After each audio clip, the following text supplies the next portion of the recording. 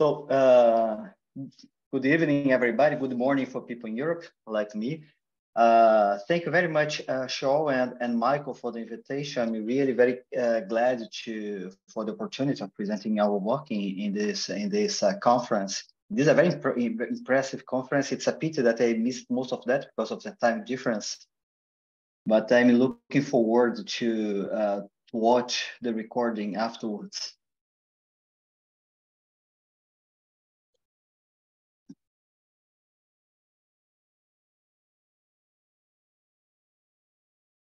Right now, we're in a situation that look at the process that you have after photoexcitation of a molecule. You can do lots of things, from simple vibrational relaxation, fluorescence, phosphorescence, and all these things happen in very different time scales. And it's really a wide range of time scales.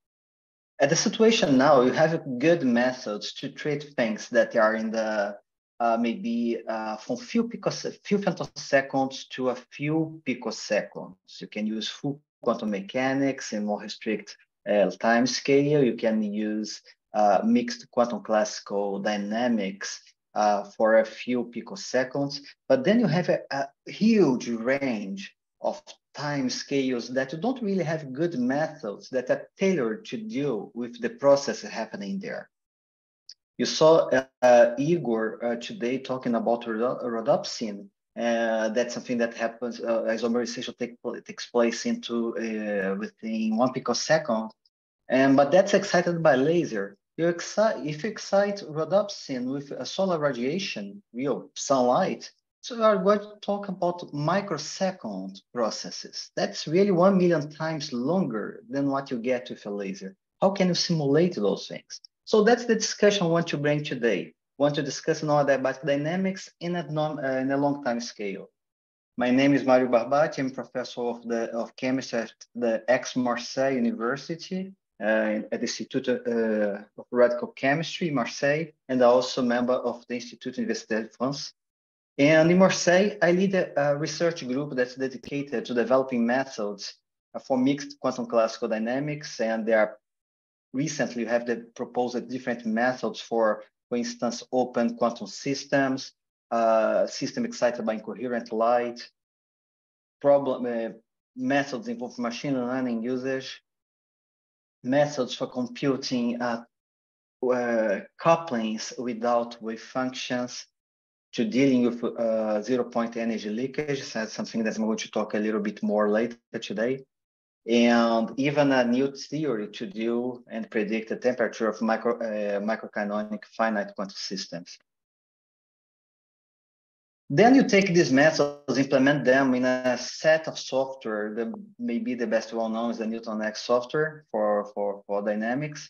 And we use these methods and software for applications in photo processing in a large variety of fields. I would like already to thank my group. At the left, the people currently in the group, and the right people that were there till recently. So I'm very glad for working for all those people. And most of them participating one way or other of the work that I'm going to show here today.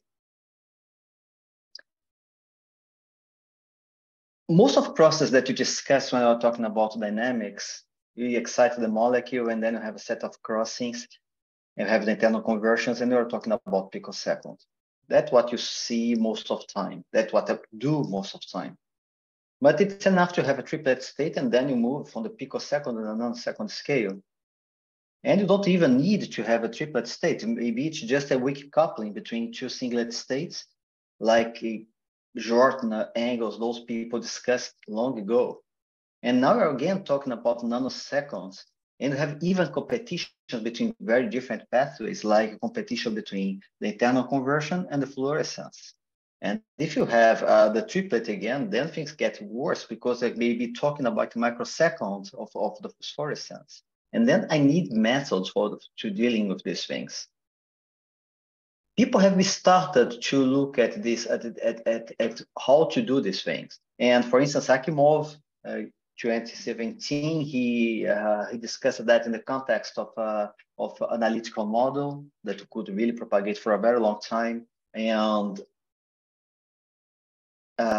Julia and Philippe Marquetin, they worked in 2019 to show that you could use machine learning potentials to extend the propagation. I have done something like myself with the propagation induced by incoherent light. Stephen Lopes again came back with the idea of using machine learning potentials to extend the dynamics. Together with Hans Lischka, my group explored the ergodic hypothesis to be able to make long time simulations to make to check the fluorescence of a pyrene. And you also discussed how you get there. And this last paper here is the basis for this talk today. So what do you want for a long time scale method? You should consider three things. First, the method should consider all nuclear degrees of freedom. Then you want a method that can be applied to any type of molecule. And that's obvious because the primary advantage of using dynamics is that dynamics shows non-trivial pathways, much beyond our chemical intuition. If you use dynamics and reduce the dimensionality, it loses this advantage. That's exactly what you don't want to do.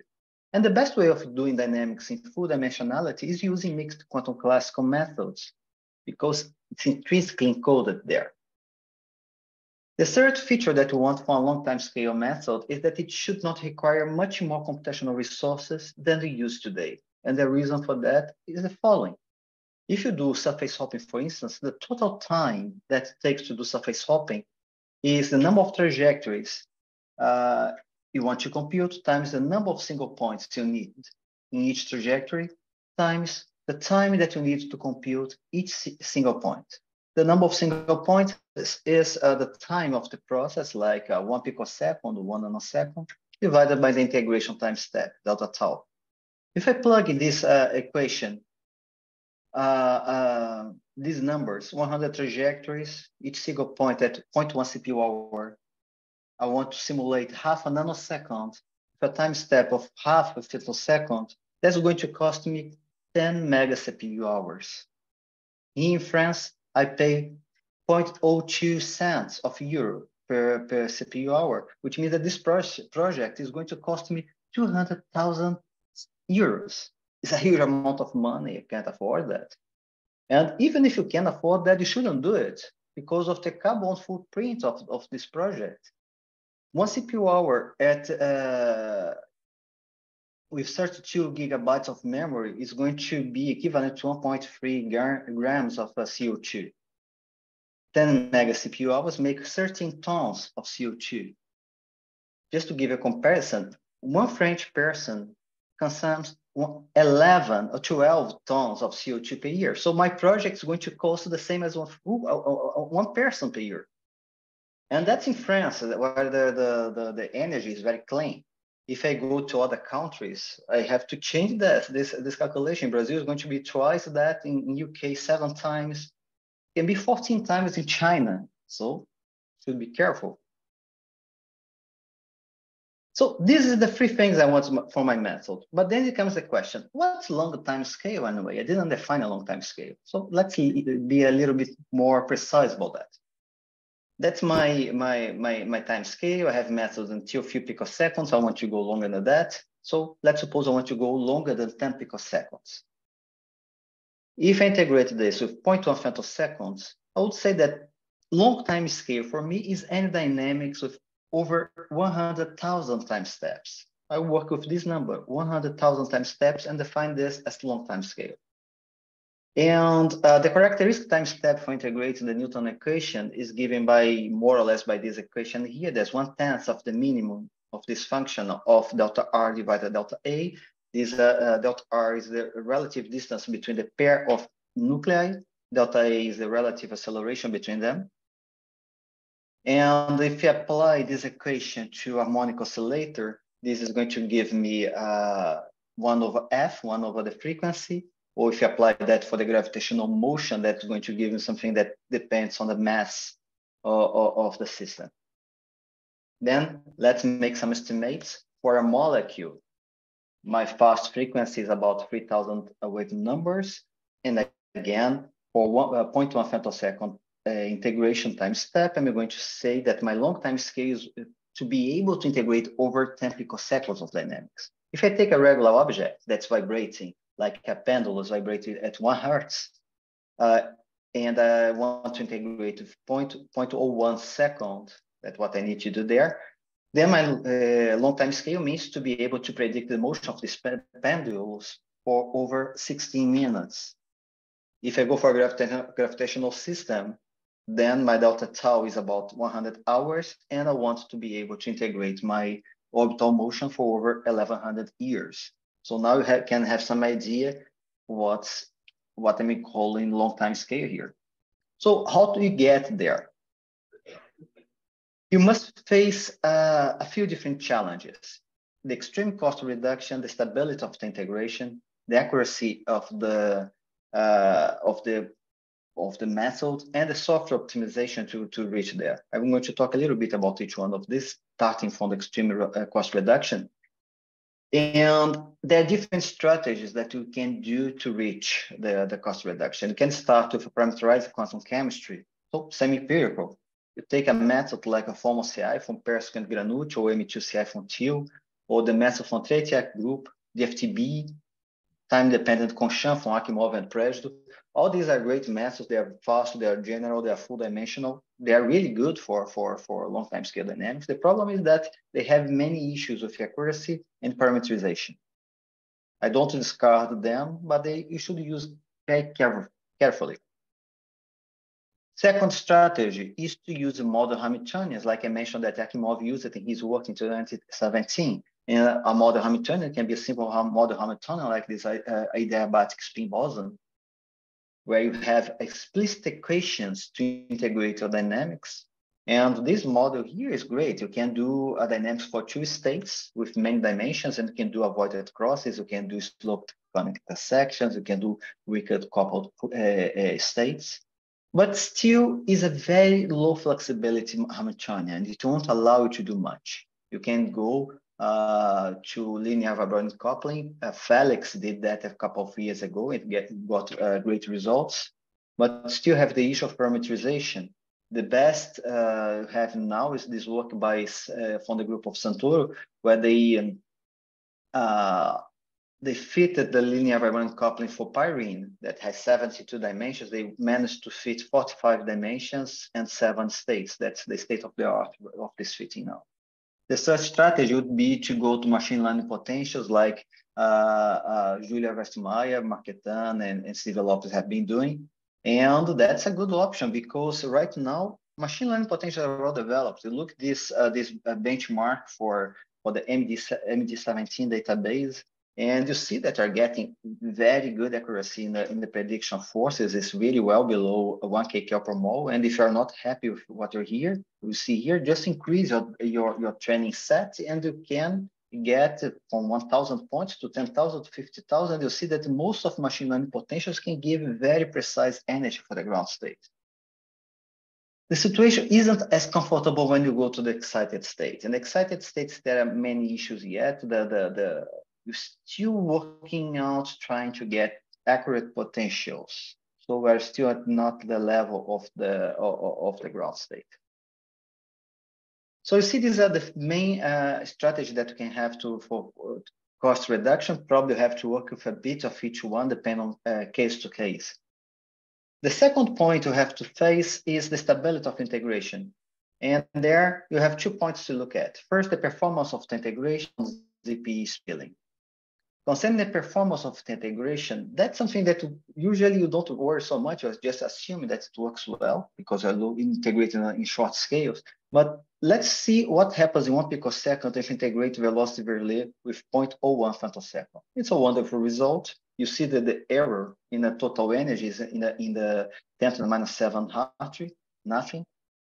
If I increase my time step to 0.5 femtoseconds, that's usually what I do as a routine, then my error is in the order of tenths of a millihartree, still acceptable. And it's good because constant is not the gradient of time. But here I'm assuming that my model is perfect, it's full accuracy. But you know, every quantum chemical method is going to have some limit in accuracy. And let's suppose that this limit is 10 to the minus 7. I just put a random force acting every time step, making a change of 10 to the minus 7 in my gradient. That's in Hart per Bohr. It doesn't change much, it's fine. Now let's increase this error from 10 to the minus 7 atomic units to 10 to the minus 5 atomic units.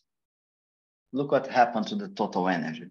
It just completely degrades. I don't have any information anymore in my system. So if you want to go for the long time scale, you see that you have a hard restriction of 10 to the minus 5 Hart per Bohr in accuracy of your method. What's really restricted? ZPE is another problem that you don't look very often, but it's there. The ZPE spilling every time that you are using a method that's based on classical dynamics. If you have a hot degree like the OH vibration, this dimer, and you have a soft degree like this dimer vibration, you may have an artificial transfer of energy from the hot to the cold.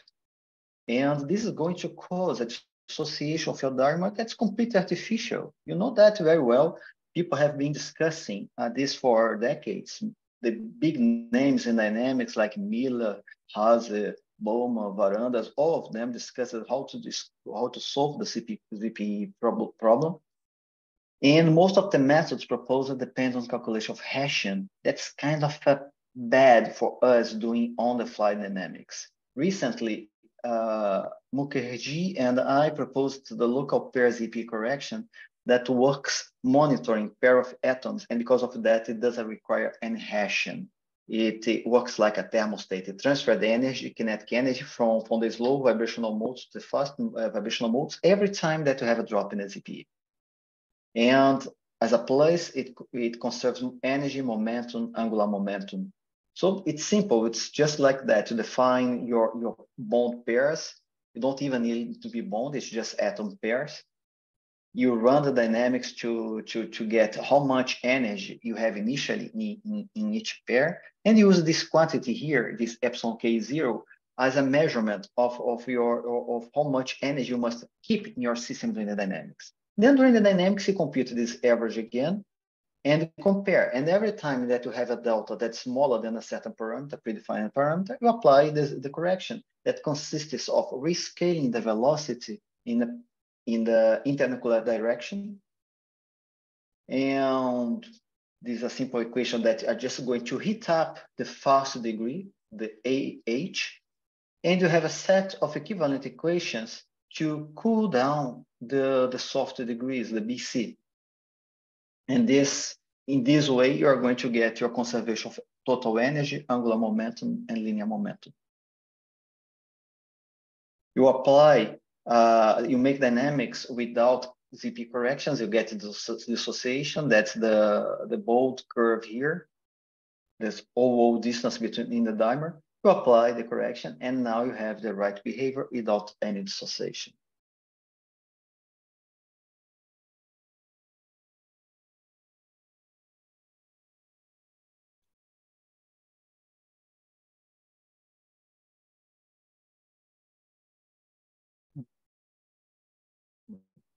Excuse me, I can hear your sound.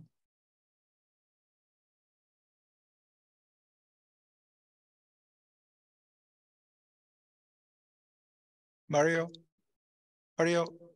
we couldn't hear you.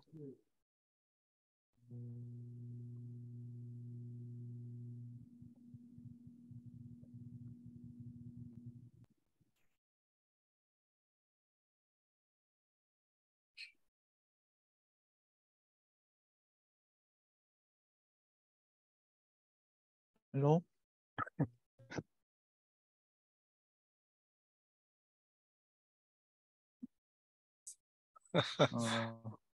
Oh, I sent a DM to him, but yeah. he, Oh, yeah, maybe he's trying.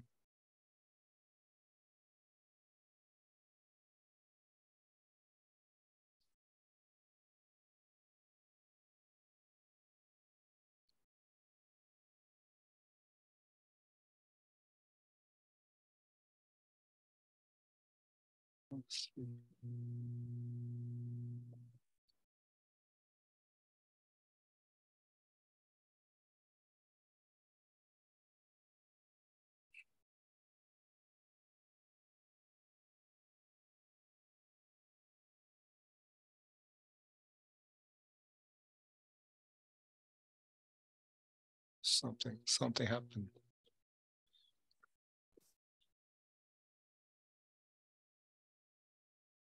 Hi, can you hear me now? Oh, yes. Oh, yeah. Great.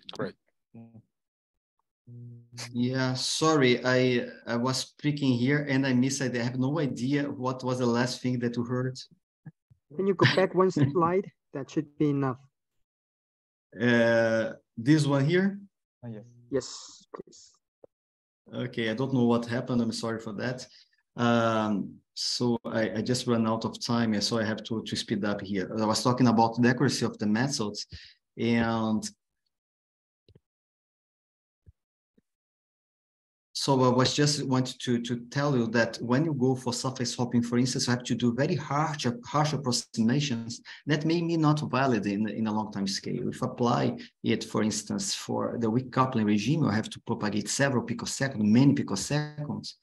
You may have problems. Right now, the comparison between MCTDH and surface hopping is fine, but you are not really still testing that. You still have a long way to go to be sure that you can use those methods, even MCTDH, because also not prepared for the long time scale. You have to be sure that you are doing the right thing there. Finally, software optimization. That's the last challenge that you must face. And here we're talking about the fast processing, handling big data, and complying with open data requirements. That's the things that you have to check out. In Marseille, you developed the NewtonX platform. That's a surface hopping program that's free, where you can just get it that from newtonx.org. You can use do dynamics with many different methods. And you are rewriting NewtonX from scratch. You have a new version that's called NewtonX NES for a new series, where we rewrote the core loop of the program. You optimize the development environment, and are complying with a new open data standards, and are keeping the previous functionalities of the program. Right now, I have two parallel versions of NewtonX CS, that's the classical series, and NewtonX NES. They are surviving parallel to each other. And the NewtonX NCS was quite much inspired by Columbus. It was a mix, a match of Perl and Fortran. And now NewtonX NES is pure Fortran, which means that it's much, much, much faster. For instance, if you do this one simulation for this that takes 5 hours with this NewtonX CS, in NewtonX NES, it drops to 11 minutes. So it's 2,000 times difference in integration. Here it's extreme case because analytical model that's integrated inside the binary. If you call external programs, the gain is not so much. But anyway, you have a lot of gain. We moved to H5MD format. That's one type of ADF5. It's a data structure compressed, very fast, portable and self-contained way of writing data, and you gain a lot for the long time scale. For the short time scale, you compare the dashed to the green, the blue to the green. You don't see much gain. You can keep using a text formatted file that you don't gain much. But for the long time scale, you get a lot of gain using ADF5, both in size and writing time. And our data now is open. You can get our data sets. They are supposed to be searchable, auditable, and reproducible. It's for everything, not only for the time scale, it's for everything. So what's coming next, just to finish, you see there are many non-adiabatic phenomena happening at a long time scale. And you may expect a publication rush in this field. It's coming. Machine learning might be the goal the tool to go there, being the driving force for the new generation of methods. And we are computing benchmarks, developing methods, proposing protocols, and rewriting NewtonX to deal with this new demand. So you can already get NewtonX NES, a beta version from GitLab. And With that, I would like to finish just thanking Max Pinheiro, who is responsible for the machine learning integrity stability project in the group.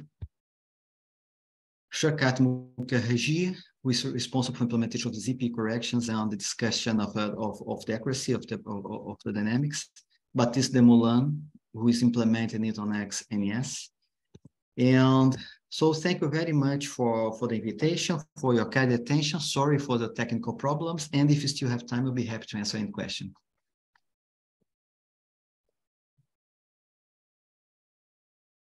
Thanks for the nice talk. And do you have any question? Okay. I know that I'm the only thing between you and the dinner, so.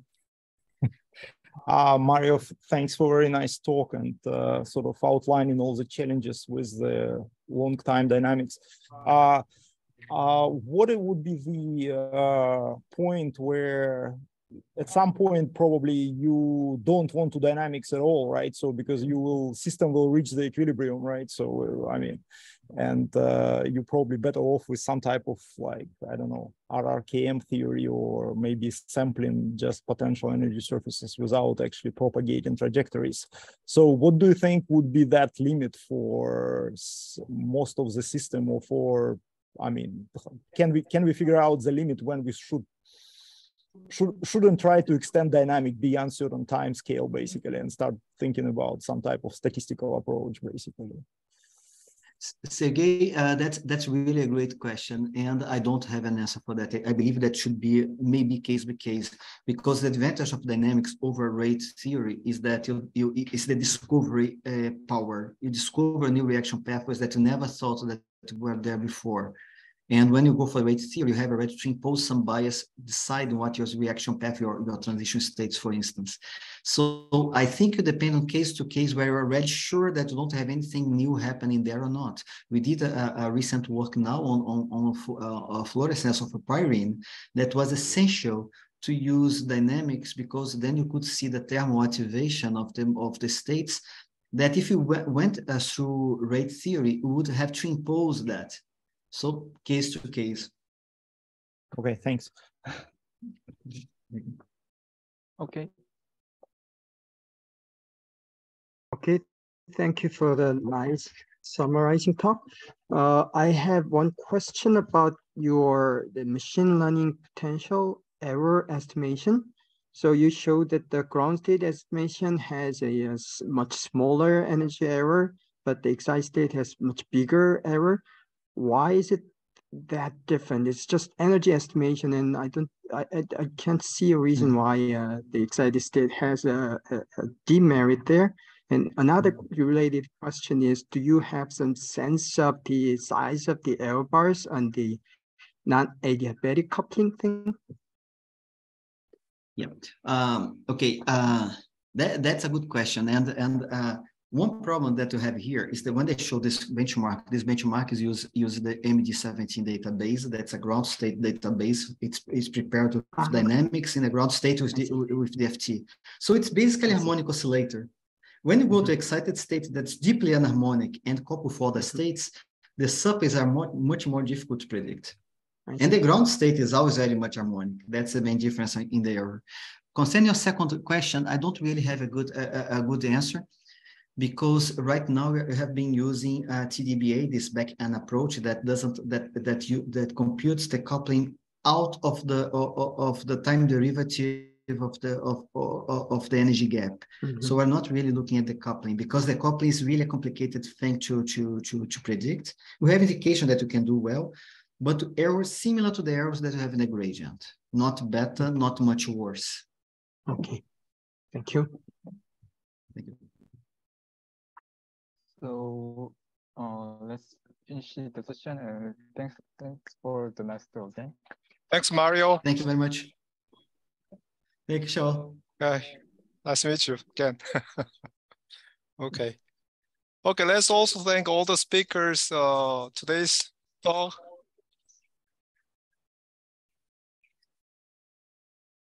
Okay, then let's switch to the real life.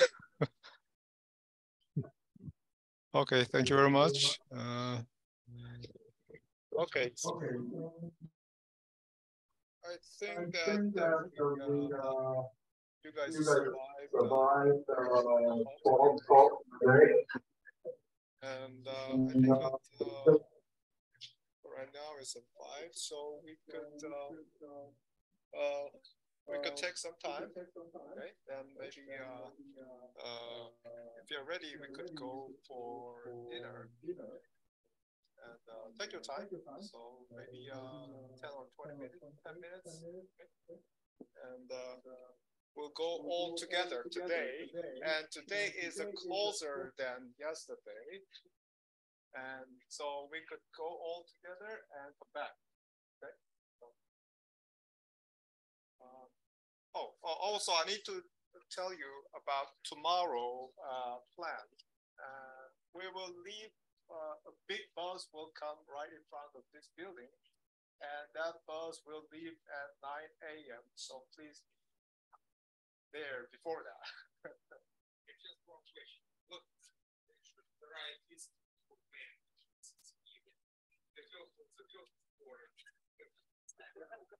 oh, that's a big I think the third floor. And there will be 9 a.m. in the morning. You will not miss one big bus. If you do, then maybe something